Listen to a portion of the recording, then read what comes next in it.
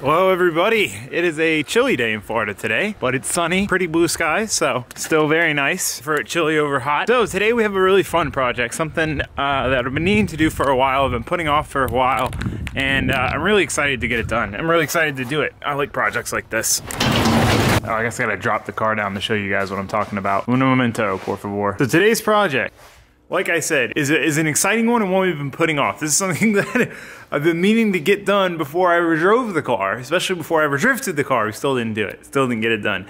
So let me show you what it is. So I wanted to keep my stock handbrake, which is kind of funny because now I have aftermarket rear calipers and I can't use it anyway, but the whole point of this is to make a clean handbrake setup, retain the stock handbrake, and not have anything in my way over here. So this is what I came up with. We've got this giant hole, which we had to enlarge for the shifter, the new shifter location. So this plate covers the old hole, has a hole for the shifter now, and then has these tabs on it right here, which would be welded on, and then a handle coming up, that would be the handbrake handle, rod running back, and then our master cylinder mounted back here. So our lines and everything are all behind the driver's seat, master, etc. All we have up here is a handle, and then I've got carpet to cover this and do like a new shift boot, so it'll just be like one piece of carpet with a shift boot, and then these two little tabs sticking up, and then a handle. So super clean handbrake setup is basically what I'm going for. That's kind of the rough plan. I drew it up and printed it a few times to try to get like a solid design to send to Grafton or AJ to cut out of steel, like have them cut it on one of their tables. But I was always like a little bit off with a hole here or the shape there, just a hair. It's kind of a tough thing to measure. So I was thinking about it and I'm like, man, I have a ton of leftover aluminum. I have just like a huge sheet of it for when I did my expansion tank. I can always use more seat time on the TIG welder, especially with aluminum. I figured why not try to make it ourselves? Make it out of aluminum. You guys know how much I love my TIG welding projects or just welding projects in general. They're really my favorite because you're making something. So I figured why not? Let's try it. Aluminum's pretty easy to cut, so we should be able to cut the shape out ourselves and drill the holes and whatnot without too much hassle. So might as well give it a shot, right? Just measure the front and the back and then just cut a triangle plate with the circular saw and then start whittling away at it with the bandsaw and the jigsaw and kind of just molding it to fit. Sometimes with projects like this, it's easy to overthink it before you even get started, and you'll spend an hour and a half trying to figure out what you're gonna do, and then it still doesn't work out, and then you're frustrated because you're like, I just spent all this time measuring and it's not right. Like, just get started. Just start cutting stuff. Start cutting some more, fitting it, etc., and you'll figure it out. You'll make it work. A pit bike ride to get some coffee first. Need coffee, need to arrive, nice day, need the pit bike ride. You know, they all go hand in hand. It just works out. You know what I'm saying? It just works out. Nice little cruise, you know? My muffler broke and this thing's way louder and more obnoxious than normal. Got my coffee, time to get to work.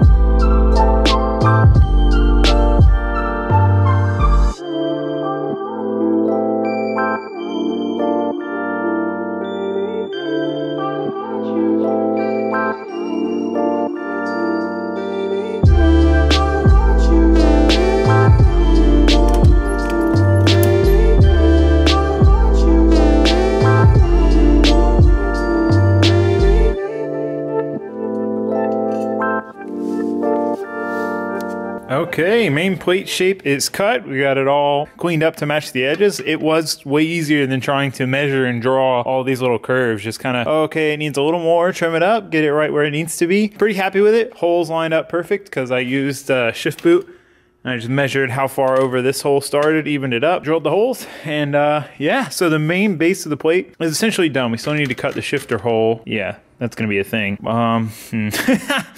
Keep forgetting about that. Doesn't matter. Sat in the car, figured out where I wanted the handle to be, both aesthetically and within reach.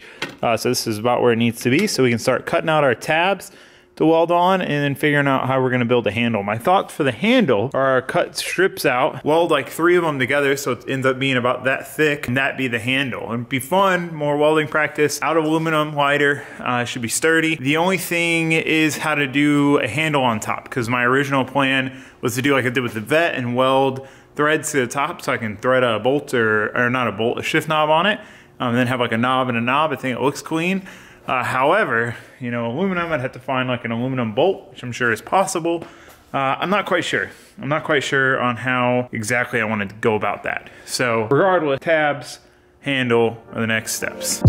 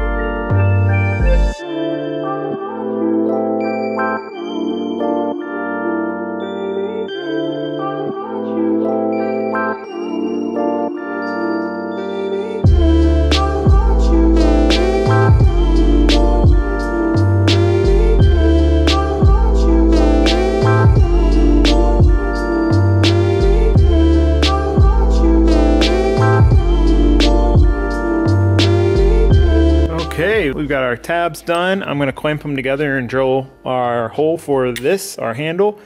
I'm still kind of unsure if I want to run 4 pieces thick or 3. I don't know. I think I'll go with 4. It's a nice handhold. We're gonna try to make this look nice. Once we weld it together, we'll ground the top off. A lot of welding, it's a lot of practice. If I don't like it, make a different handle. So yeah, that's the plan. Hasn't been too bad at all. I have been doing what I told you guys not to do and kind of overthinking it. I'm like, oh, okay, well, am I gonna do it this way or that way, or should I do it that way or this way? And then like 10 minutes later, 20 minutes later, I haven't done anything. And I'm like, dude, just do it. Just do something and you'll figure it out. Anyway, procrastinating. Gonna get back to work. It's kind of chilly. I might start a fire. A little nipply.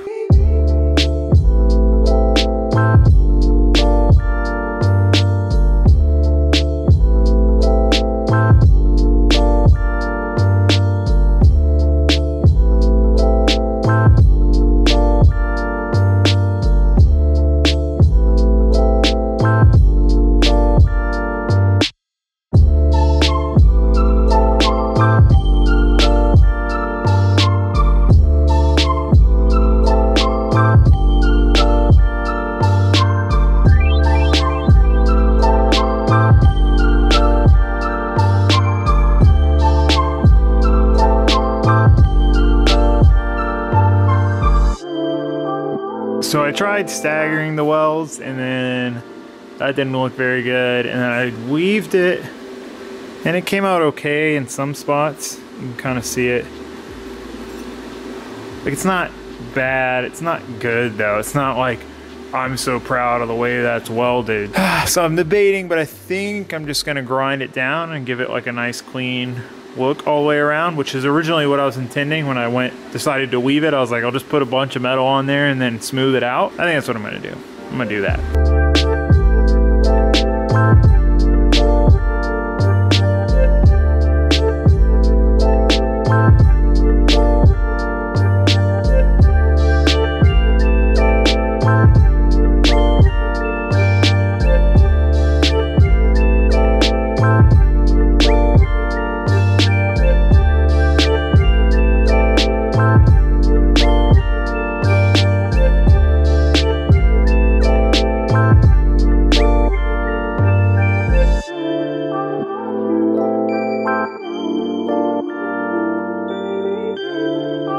Tabs are welded. They're a little off because I just kind of took what I could get in terms of tacking, because the back one did not want to tack. But the welds came out good. After welding this thing, not being able to get a clean looking weld to save my life, it's nice to get a nice, clean, consistent weld. So it's gonna go a little something like that. To drill a hole in this, probably drill multiple holes for lightweight purposes. So then a bolt will go through there, and then we gotta build some sort of clevis to bolt on here, and then a rod going back. And then as far as where the master cylinder bolts in the car, I'm gonna make like a sandwich plate for the bottom, so we'll through bolt it with like a big plate on the bottom to distribute the load. So tomorrow, gotta run to the store, bolt for this, bolt for that stuff, and then stuff to make the rod going back and the clevis. Yeah, I'm gonna see what they have at the store and see what we can do. But all in all, we made okay progress today. I was like, today I'm gonna go hard, I'm gonna work on the car all day, and I'm gonna knock all of this stuff out. This whole handbrake project's gonna be done.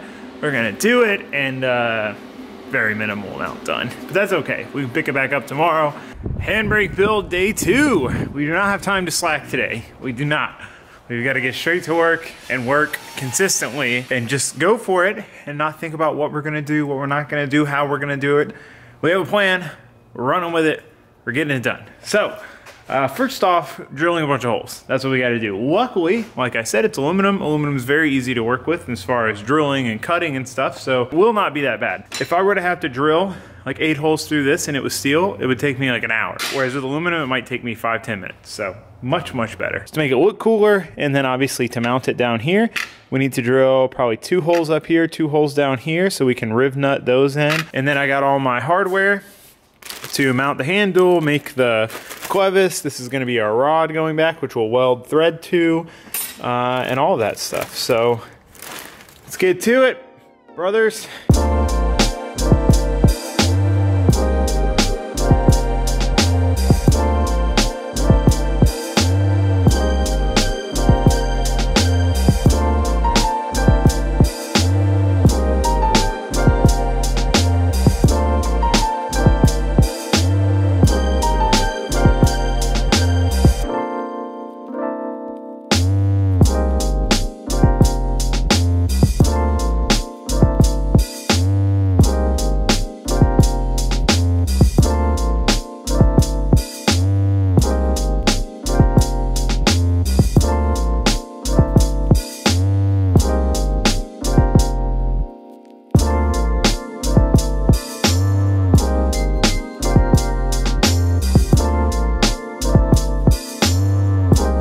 Well, this is the basic premise. We've got our lower bolt with our nylon washers that kind of help keep it easy to pull but upright. And then I had this spherical joint that I got when I was making the vet handbrake, and I never ended up using it. So this, I couldn't find a piece of all thread or really anything, any bolt for this. So we're gonna take the rod, it's like the perfect size to slide up in there, and we're just gonna weld it on at this end, and then the other end we will have our adjustment. We're gonna be using this nameless performance handbrake. I took the handle off.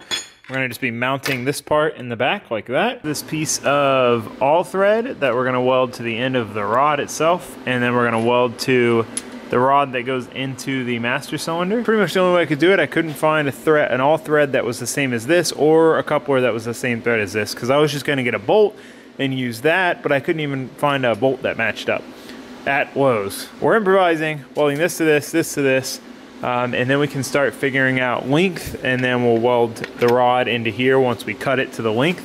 But before we do that, we need to make sure we get this mounted and know where it's gonna be so we don't mess up cutting the rod and make it too short or whatever. So first off though, let's get this stuff welded together. It's gonna be a little tricky. The hardest part of this is just getting it tacked like center, and just mainly just getting a good tack on it, because there's not a good way to hold it. So we'll figure it out though. I have faith.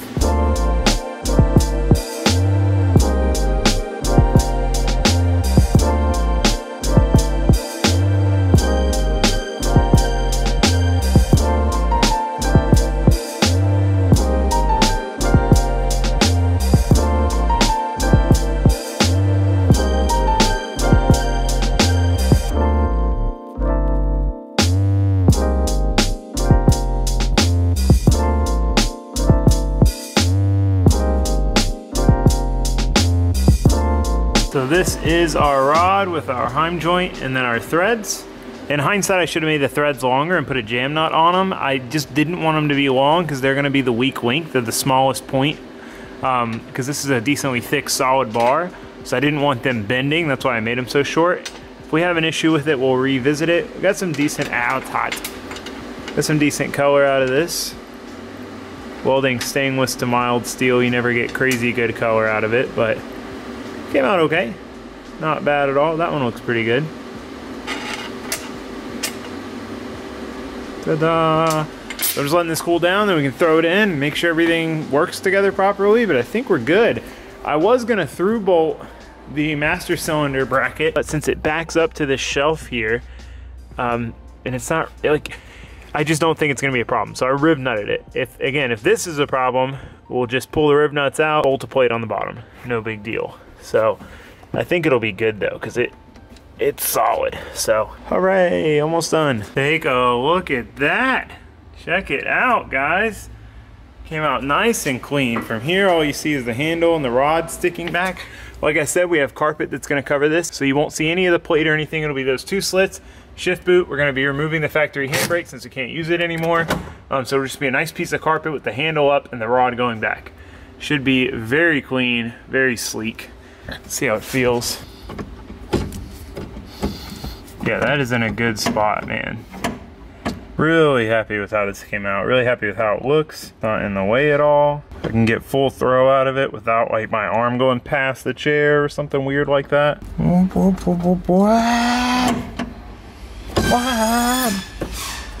Seems super sturdy. I mean, we really won't know until we, you know, have the brakes hooked up and bled and everything. But speaking of that, I still need to order my lines. Now that I have the master cylinder placed, I can measure for my lines to go back to the second calipers. We got the second calipers in.